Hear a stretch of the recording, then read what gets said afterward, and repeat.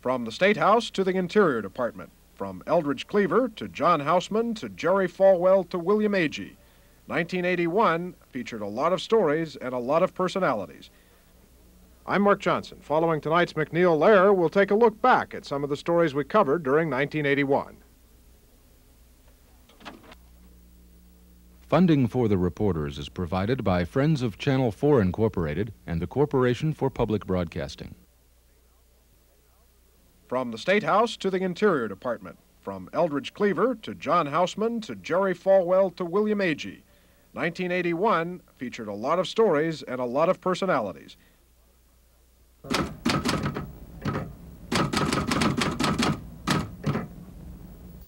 Good evening. Tonight, on the eve of the new year, we take a look back at some of the stories we covered on this broadcast during 1981.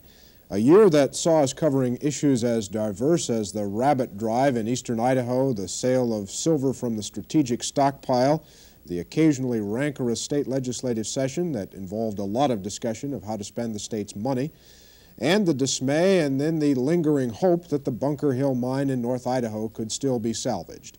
So tonight, we take a quick glance back at some of the issues and the personalities that made news here during 1981. This is a serious an economic problem as we have ever faced, as I said, comparable to the Teton disaster. No story in 1981 drew quite the reaction or coverage, and deservingly so, than the decision to close the Bunker Hill mine and smelter in Kellogg. I'm going to sign this morning an executive order creating the Silver Valley Economic Task Force. The governor's task force worked throughout September, October, and November in search of a buyer. When all hope was gone, it seemed, 3 businessmen, 2 of them from North Idaho, stepped forward to try and put together a financial salvage plan. At year's end, the group was still working on the plan. Idaho's congressional delegation tried to improve the chances of a Bunker Hill sale and ease a depressed silver market with a major effort to force the federal government to back off the sale of silver from the government silver stockpile. You know, I've learned a lot about silver in the last 6 months because of the issue of Bunker Hill and the issue of this stockpile sale. I would not expect silver to rebound to the $11 or $12 figure because there are so many forces vying in the marketplace. $1, $1.50, very possibly. And the reason I say that in the atmosphere of that kind of market that is an international market, I was quoted one day in the Wall Street Journal as going to stop the silver stockpile sale, and it jumped 25 cents an ounce that day. Now that's a fickle situation, but those who deal in that kind of commodity, that are in and out of it, bidding on it, react in strange ways to certain kinds of activities around that market. Finally, by legislation, the sale was halted. The last few months of 1981 were tough ones indeed for Idaho's Silver Valley. As the year ends, fingers remain crossed that the famous mine in Kellogg might still be saved. Perhaps no politician made as much news in the West in 1981 as this man, Interior Secretary James Watt. He was praised and criticized from Sacramento to Denver for what he was doing at the Department of Interior. The petition drive is just a manifestation of opposition. It's not the limit of it. And I might point out that the petition drive is much broader than the Sierra Club, or opposition is much broader than the Sierra Club. It includes the entire spectrum of outdoor groups, ranging from the National Wildlife Federation, which kind of followed Watt's advice that they hang back 6 months and watch what he did, and they hung back and watched, and they came out in firm opposition to his policy. Has he diffused the Sagebrush Rebellion, Mr. Leroy? The Sagebrush Rebellion, in my opinion, has always been a far more complex set of issues than simply a land grab by certain Western interests, or the thought that on some hypothetical day all of the federal lands in the West would be turned over to the Western states. Because it is, in my opinion, such a complex issue, the answer is both yes and no. It's an accumulation of frustrations on various things, like our Idaho lowlands difficulty, some of the problems that the ranchers had, some of the problems that Western governors or Western public officials had in simply getting dialogue or being properly considered in the setting of federal policies. Thus, I think some of his early initiatives have been very productive, but there remains a body of frustrations, a substantial number of issues that still must be adjusted, despite best intentions early shown.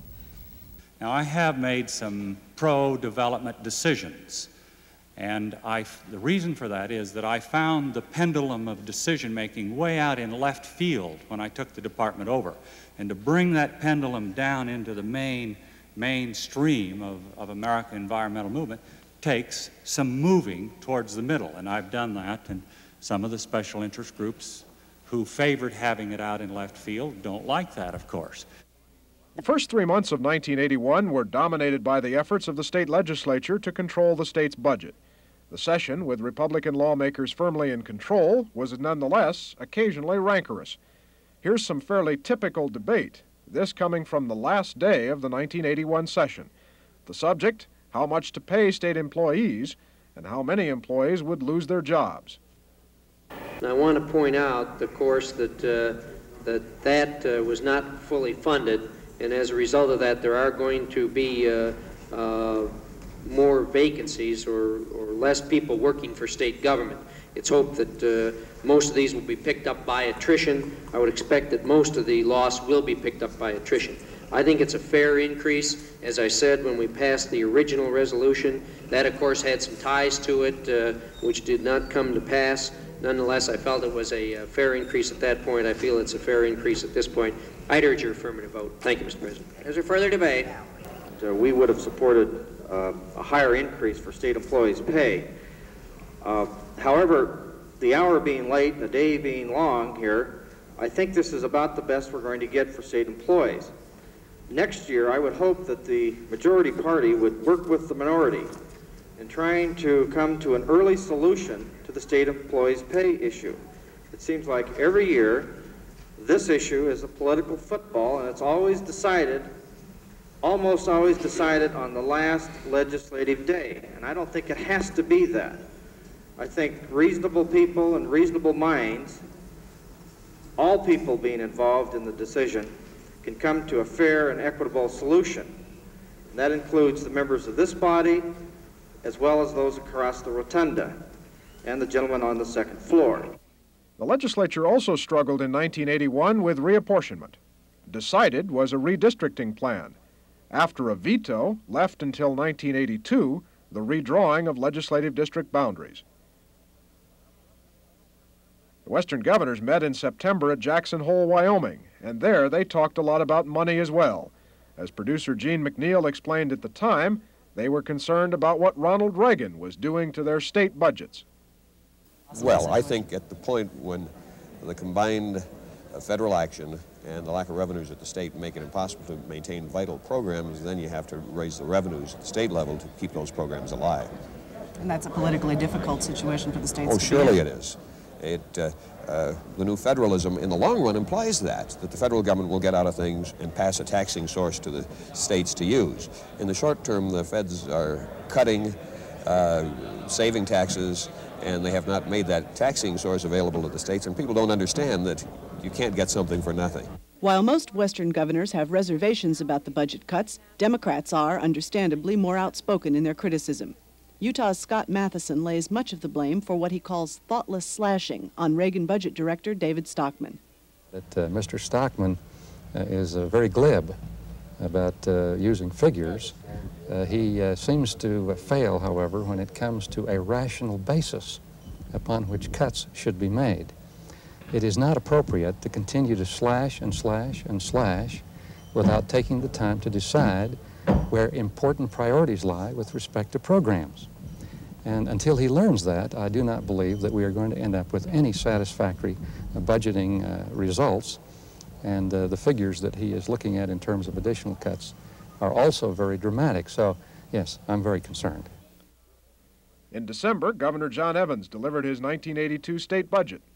We have not had a general tax increase to finance state government since I took office as governor, and I will not recommend a tax increase now. Republicans were critical of the budget for what they called the funny money proposals it contained. Such disagreement left open the real possibility of even more tough budget sledding in the 1982 state legislature. By the end of the year, a recession-plagued economy began to dominate the news, and mounting federal deficits became not only an economic but a political problem. The president won, I think, on an Economic Recovery Act. An important political issue for Republicans. Yes, and he set a balanced budget in 1984, and I think people believed him, and they voted for him. And then David Stockman came out with his interview, and I think that was a major blunder. And then the Council of Economic Advisors all of a sudden say deficits aren't a problem, and I think it's a question of credibility. There are people saying things in the administration that I think a lot of questions being raised. And so there's a lot of political damage that may result in a House of Representatives change in mix in next year and later the Senate. The damage may be enough now that the President could lose control of the Senate in the next 2 years. Dean McQuillan, I have just about 15 seconds left. Do you see this credibility problem that both of these gentlemen talked about? You bet, in spades. When Republicans are running naked through the streets of Washington saying deficits are good for you, I've got credibility problems. State Energy Plan was unveiled in December at a series of public hearings around the state. The plan's major emphasis was on conservation and renewable resources. Critics said it was lacking for not taking a strong pro-nuclear stand.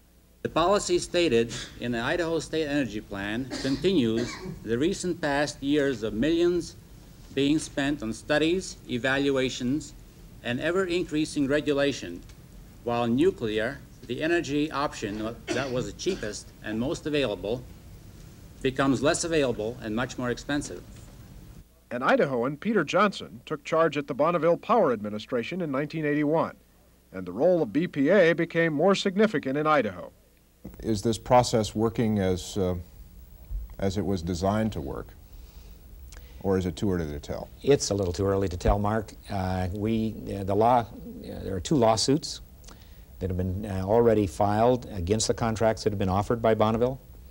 I signed 500 contracts late in August, just before the 1st of September, that were delivered to utilities, public, private, industries throughout the region. And 2 lawsuits have been filed up to this date, and there may be more. An aggressive Idaho Public Utilities Commission and its chairman, Perry Swisher, continued to make news throughout 1981. The commission changed the electric rate structure of Idaho Power Company, a decision the company in part is appealing. That so-called inverted rate decision prompted a legislative examination of the PUC's rate-making powers. Pacific Power and Light flew its people into Boise this fall to ask us to please invert their rates. Puget Sound, Portland General. Now, those are the only other private hydro companies in the region.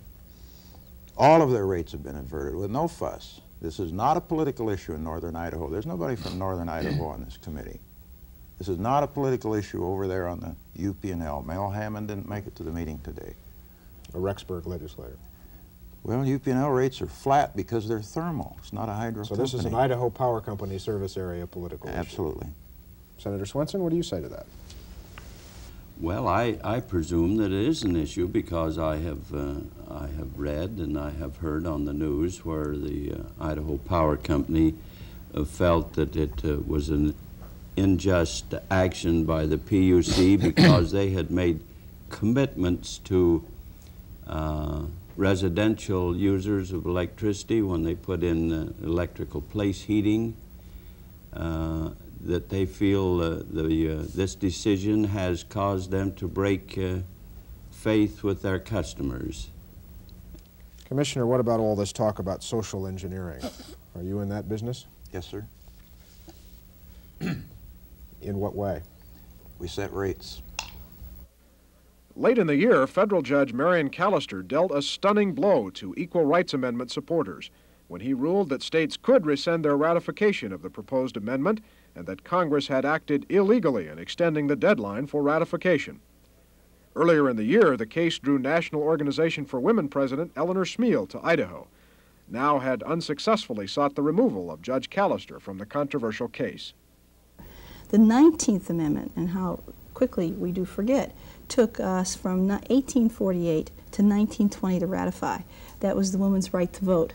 The feminist movement, which really was born in the suffrage movement, we know how hard it is to change things for females. So we're not faint-hearted. The amendment for equal rights for women politically and is taken from 1923 when it was introduced by the suffragists till now.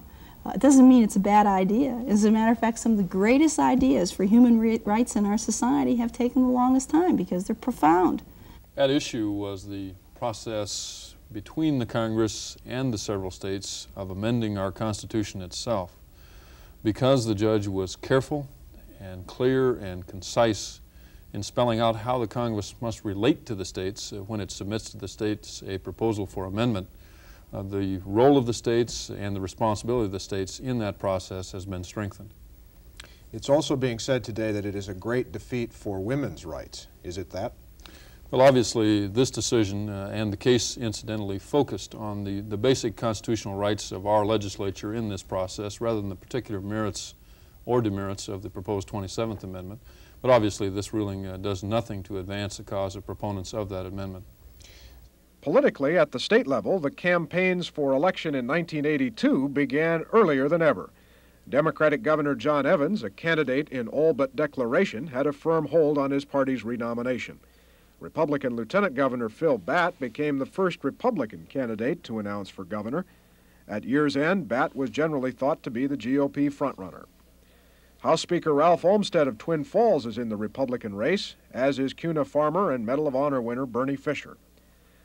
Lewiston Democratic State Senator Mike Mitchell was the only announced candidate for lieutenant governor in 1981.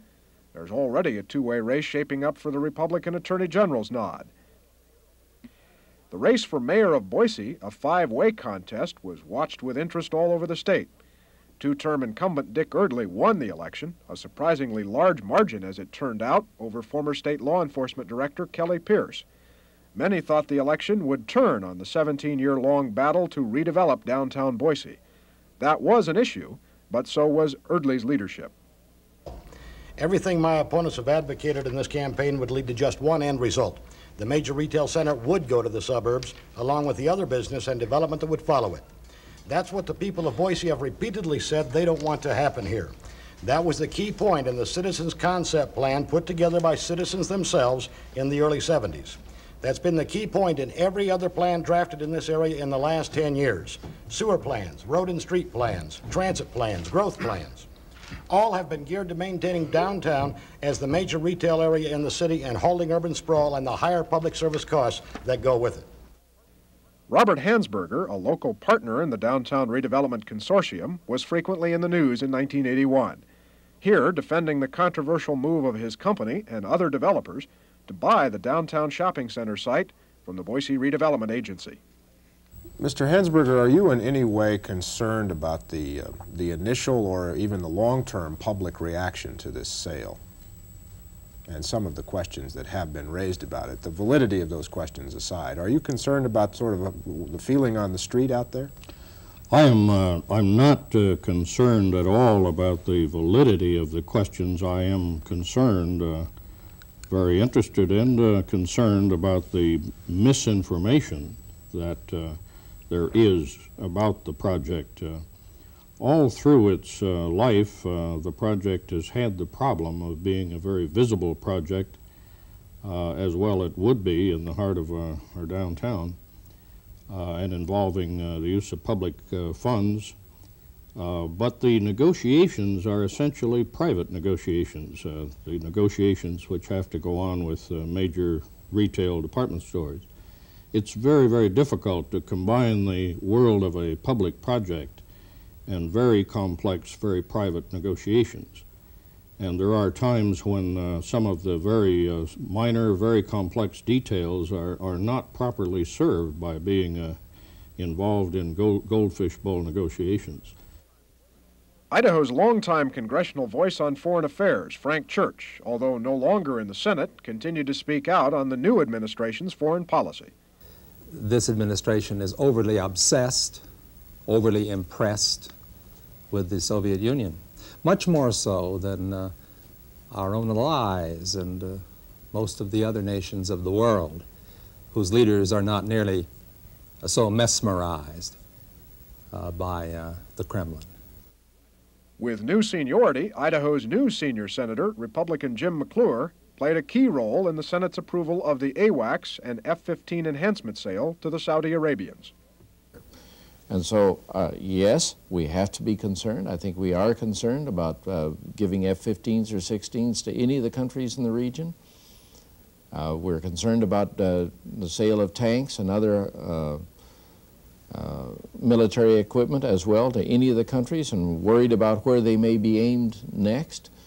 But I don't believe that that can chase us out of the area. I don't think that fear is reason for us to simply surrender and let somebody else have the entire area. I think their stakes are too high and they're too important to us. The turmoil in Poland brought a dozen Polish refugees to Idaho in December. Considering the strength developed over the last year of solidarity, is it possible that solidarity can be broken by this imposition of martial law? Tak moc, ile ta solidarność ma teraz, czy to, co się dzieje tam, może to złamać? Ja nie wierzę w to nie wierzę w to, żeby ich złamać. Ludzie są bardzo silni.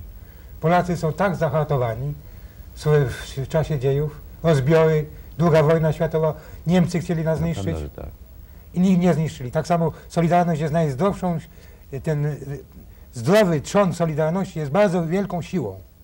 They don't believe that the martial law will break down the solidarity because the Polish people are so united that they will win out no matter what. And former Iranian hostage William Belk visited the state and was critical of Congressman George Hansen's visits to Iran during the hostage crisis. I didn't see any need in anyone coming to Iran giving us false hope about I will call your family and I will do this and I will do that, and only to find out later that no one was called. Not one family that I know of was called. Congressman Hansen said he would see the calling. He said that he would call my wife, and the strange thing about it, he didn't even ask my name. Not once did he ask anyone's name. He didn't see everyone that was there even. So how did he know who to call? Did he see you? He saw me, yes. And he's a nice gentleman, but I don't see where his telling me he's going to call my family and then doesn't do it served any purpose. I stayed there still 14 months, so why did he come? We talked during 1981 to numerous other provocative personalities. Former Black Panther leader Eldridge Cleaver. Have you changed that much from the Eldridge Cleaver that people saw on the front pages of American newspapers in the 1960s? Well, I prefer to say that I've gotten older and a little wiser as a result of my subsequent experiences, and particularly my travels and stays and studies in communist countries. How do you describe what older and wiser has brought you? Well, I think that during the 1960s we were very passionately focused in on some very specific grievances. We were trying to stop the war in Indochina, and we were campaigning for change in the status of black people in America. We were doing this under the banner of Marxism-Leninism. The Black Panther Party had taken Marxist philosophy as the ideology of the party. And so when I left the United States, I went to Cuba. I lived in Algeria. I had a chance to travel to the Soviet Union and Czechoslovakia, Poland, East Germany, North Korea, China, North Vietnam. And all of these places that I would travel to, I would study how communism was organized in those countries, how the people related to the regime, and just what was the basic relationship, and to find out some clues that we could use back here in America. Well, the more I looked at these governments and societies, the less I liked them. Bendix Corporation Chairman William Agee. Antitrust laws that we have today in this country are geared to a domestic market and geared to a time that existed in the late teens and the 20s and 30s. They have no applicability today where, as Ted indicates, we're serving world markets. So I'm an advocate of dramatic revisions and in some cases eliminations of certain aspects of antitrust laws, along with reduction in many of the unreasonable regulations that exist today. Federal District Judge Ray McNichols, taking on senior status during 1981, talked about the problems of too many prisoners and not enough prisons. I think the society is prepared to spend the money necessary to build the prisons and the penitentiaries to house. Well, I haven't wanted to in the past, and it's taken so long to build usually. For instance, in our own state and in our own county here, we see this new fine jail facility built for Ada County that's overcrowded. We have a brand new penitentiary that's overcrowded.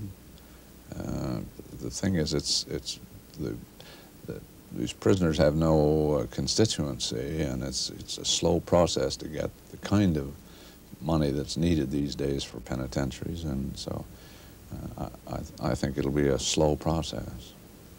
Jerry Falwell held a moral majority rally on the State House steps. Oh, I'm just a flag-waving American, folks. A citizen I'm really proud to be. Falwell and the Liberty Baptist Choir from Lynchburg, Virginia, have held I Love America rallies now on 41 state capitol steps to reinforce their ideas of morality, religion, and politics in local communities. I'm glad we have a president, I'm glad we have leadership in Washington today that agrees with that point of view and that is working very hard against difficult odds. And by the way, we need to pray for our president. There are those crooks in our society who'd like to destroy him, and our God is able and big enough to keep him alive, but we need to wrap him up in prayer. Among the 800 or so people attending this morning's rally were about 250 members of a group calling themselves the Idaho Immoral Minority. Steve Jennings, the spokesman for the group, said it wants to remind the moral majority that minorities also have rights. Well, what we've heard is what I call the Constitution according to Falwell. He's slick enough that it's hard to pin him down on any particular thing. But if you pick up on the tone and the emphasis, he seems to be outlining a plan where everyone in the country will be the same. There'll be no room for diversity. The Bill of Rights protects the rights of minorities and people who aren't in the majority, and there's no way that he can turn the clock back on the Bill of Rights. And the paper chase's Professor Kingsfield, John Houseman, told us stories of his amazing career. Mr. Houseman, there apparently in the literature of Hollywood these days is a proliferation of expose books. Christina Crawford's book, Shelley Winters has a new book that purports to tell all the inside story of Hollywood. How do you feel about that sort of thing? Well, I don't think that, but to begin with, it's all history, because that Hollywood is not there anymore. It's gone. The world has moved on. Shelley's books are all, and I think they're rather endearing. They're all about who she slept with, and that's fine if she wants to tell. Most of it is only partially true, but it's entertaining, and if she wants to do that, I have no objection to that. I rather enjoyed her first book. I'm Marc Johnson. Good night and Happy New Year.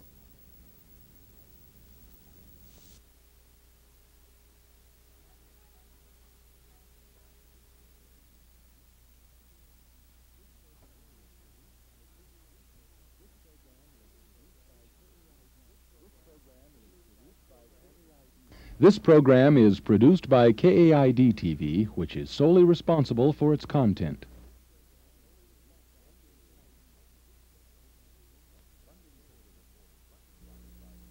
Funding for the reporters is provided by Friends of Channel 4 Incorporated and the Corporation for Public Broadcasting.